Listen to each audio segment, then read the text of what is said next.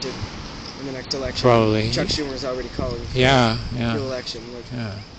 like I called my friend in Israel. He says like everyone hates him now. Everyone like no one. Like, I think the statistic said something like 80%. People hate people. So jokes on him. Okay. My hope in the Jewish Israelis has been restored. Sorry? My hope in the Jewish Israelis has been restored. Yeah. We're not all right-wing fundamentalists. Yeah. I don't know, I feel like we found more that we agree on. I still think my main problem is that you're pushing for division, and when people interpret it as like we should hate the other side, and you agreed with me on my point that there's no future without either of the peoples. So when you're saying statements like this, like no à l'occupation, it's very complicated. Most people don't know the context behind that, and then it's just the message which I've seen is just like evil Zionists, like blah blah blah.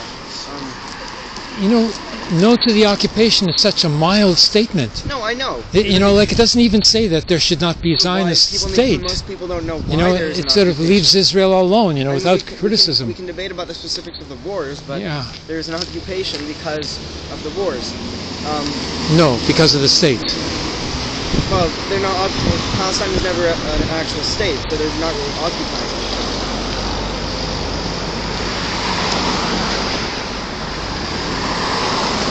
It's a valid argument. I mean, there should have been a state. There should have been two states, but there was never a Palestinian state, so you're not really occupying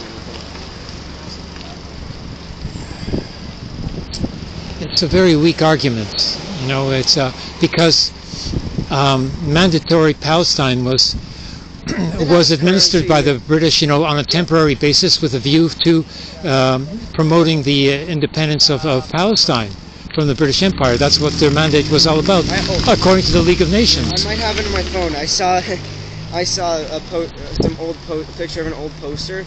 That was it said "Free Palestine." Hey! And then it said, come! This is my friend Andrew. He's a Holocaust survivor. Oh! Come. Here's my young friend who comes to talk to me. Hi. Yeah, but listen, how come you all alone? I know. It's terrible. The Marxists don't like me. Also, they're banned by the injunction. They're not allowed to come here anymore because they made trouble for people. Wow.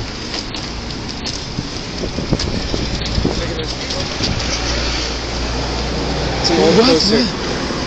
Jewish, I'm not, America organized, funny. freedom for Palestine. Yeah. There's only one thing we can do. We have to make a peace. That's what I tell the protesters for the hostages, let's exchange our people for their people. Yeah, but you are not ready. I tell you why. Why? Because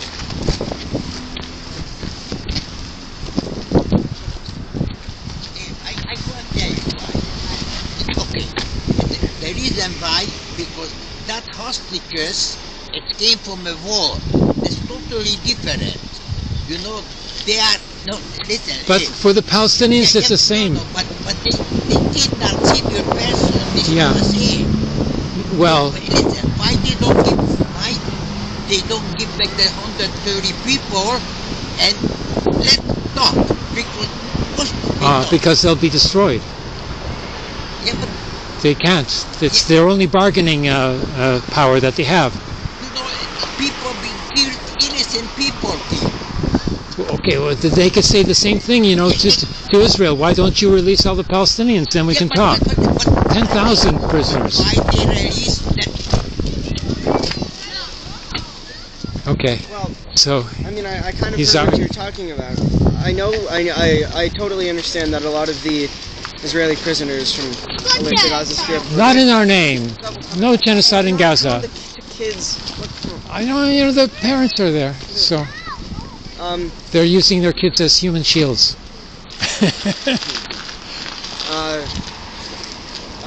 Yeah, there are a lot of people who were arrested by the IDF who were unjustifiably arrested, like a kid who throws a rock.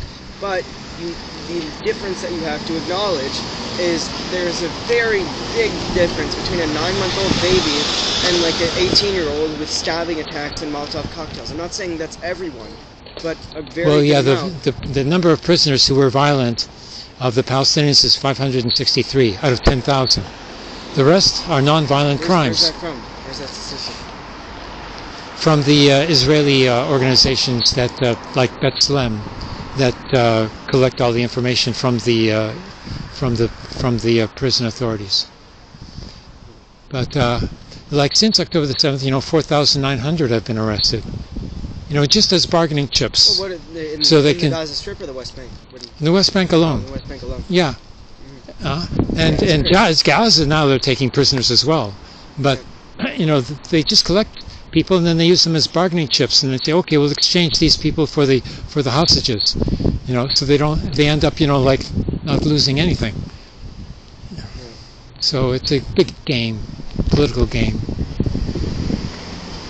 But it's the Netanyahu government, they don't want to do anything like that at all. They're not. If I was in Hamas, well, actually no, I don't know what I would do if I was in Hamas, because I obviously wouldn't care very much about my people. But let's say it was I don't know, if they surrender, they'll go under like an agreement that they'll have a just trial, or then they won't die in combat. They'll just go to prison, and they don't want to surrender. Why not? They're totally. I mean, in terms of the PR war, they're winning. 80%. I'll tell you. 80% of the 80% of the Hamas fighters are orphans who have been orphaned by previous attacks. So they have nothing to live for. Only for Palestine. Except to kill the Jews. Palestine is their family now. Where does killing people on October 7th get them anywhere? Nowhere. They took hostages. They didn't try to kill people, except for soldiers. What about the Nova Festival? Really think they just They captured them as hostages, and then they were shot by the helicopters. I have the videos. And there's one woman hostage who was just. Why would they be at the Nova Festival? But they didn't even know the Nova Festival was there. Shoot up a bunch of people. Actually, no. I don't want to argue. Okay, I don't have data, so I can't. But it's just a matter of facts, It's not a matter of facts. There's a lot of people who would argue. At the Nova Festival, there was hundreds who were killed. Yes. Why? Civilians. They ran in because they were being taken hostage and they were on the way back to Gaza, and so the helicopters shot them. One woman testified in an interview. She survived one such attack, and then she was recaptured by Hamas, and then she was released. There definitely was some casualties made by the IDF, but it is not the majority. And let's have an investigations. They should investigate. They should, but I can. But they don't. I'll email you stuff. But I don't know. I think arguing about October 7th when we don't have laptops ready to pull up all these sources is. But I do that during the week. During the week, I look at all the information. Yeah, me too. It's one of my favorite things to do during my free time now, to just listen to debates. You ever heard of Norman Finkelstein? Yeah, I don't like him very much. Yeah, you seem like a more moderate version of him, literally. No. Yeah, he comes from, his parents are survivors, yes. Yeah. But they, raised him, as in a Communist Party mentality. They're Communist Party members. So he rebelled by becoming a Maoist, but he was always a Marxist. He never could understand what the Jewish people were about. So he never had an education like me. I was raised a Jewish Bundist by my mother. Yeah. So I'm completely different than him, but we're supposed to be, talking about the same thing, but it's not. And he's also arrogant, I find. Yeah. So it was a debate with it was like a 2v2. It was him, some Middle East and analysis person versus some Jewish historian. Some Jewish historian and some guy named Destiny. Have you heard of him?